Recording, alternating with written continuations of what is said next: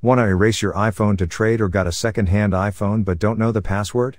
In this video, we will show you 3 efficient tips to restore iPhone to factory settings. Keep watching.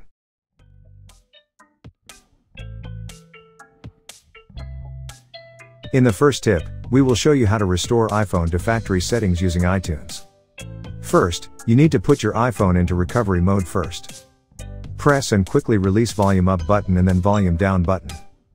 Next, press and hold the side button until you see the recovery mode screen. Then, connect your iPhone to PC or Mac via USB cable. iTunes or Finder will pop up. Click Restore to Factory Reset your iPhone.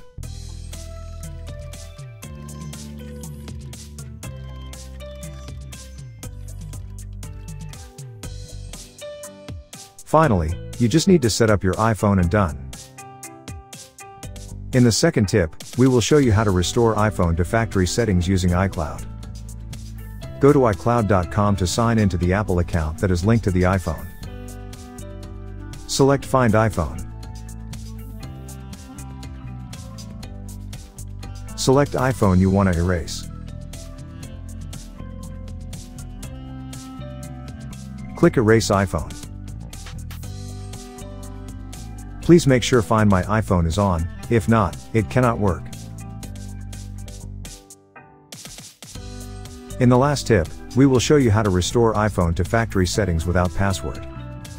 Run any unlock on your PC or Mac and connect your iPhone via USB cable. Click Unlock Screen Password feature and click Start Now. Click to download firmware. When it is completed, click Unlock Now.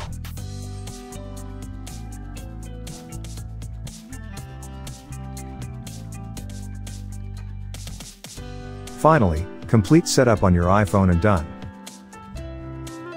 Thanks for watching. Leave a comment if you have any questions, and don't forget to subscribe to our channel.